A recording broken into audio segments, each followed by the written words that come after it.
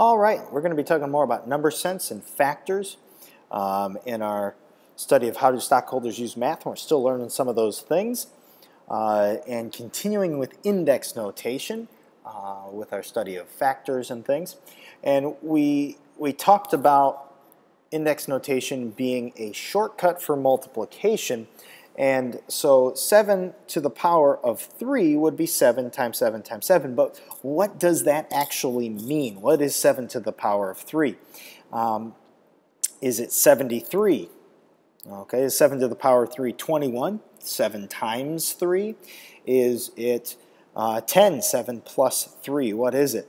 Well, when we're looking, it's really none of these. If we think about what index notation means, 7 to the power of 3 has a base number of 7 and an index of 3, which means it's the base 7 multiplied over and over again.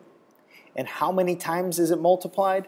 Well, that's what the index number is. 7 to the power of 3 is equal to 7 times 7 times 7. But what, again, does that really mean? 7 times 7 is 49. So if we simplify it a little, then it's 49 times 7.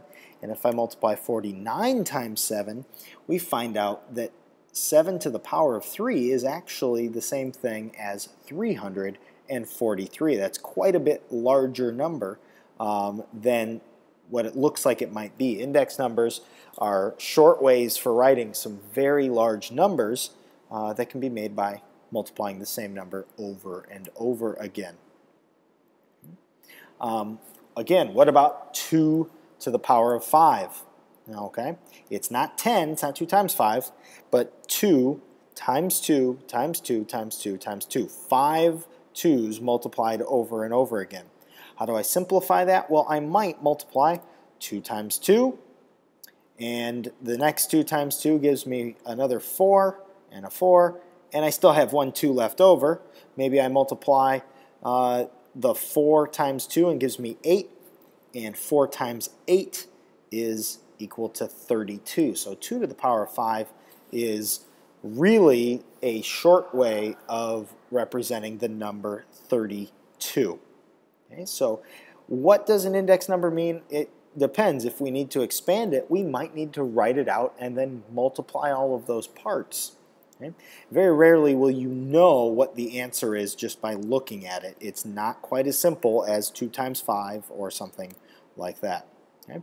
Another one, 10 to the power of 6. It's not 16, it's not 60, it's not even 600.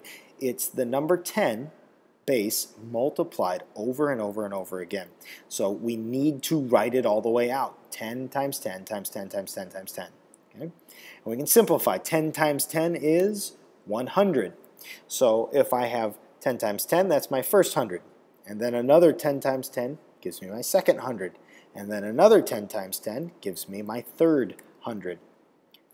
100 times 100 is 10,000. And 10,000 times 100 is 1 million. So 10 to the power of 6, a very small number, actually represents a million.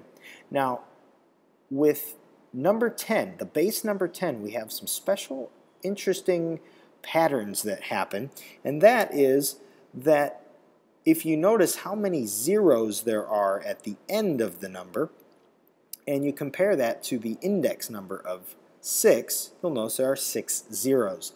And for tens, that's always true. 10 to the power of 9 would have 9 zeros. 10 to the power of 4 would have 4 zeros after the 1. Okay?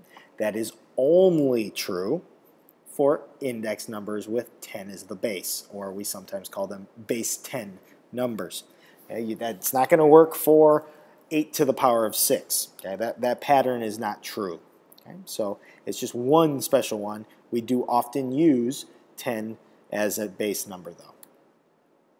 All right, that's all. Next, we're going to be looking at how to actually work with index numbers and can I combine them together or not.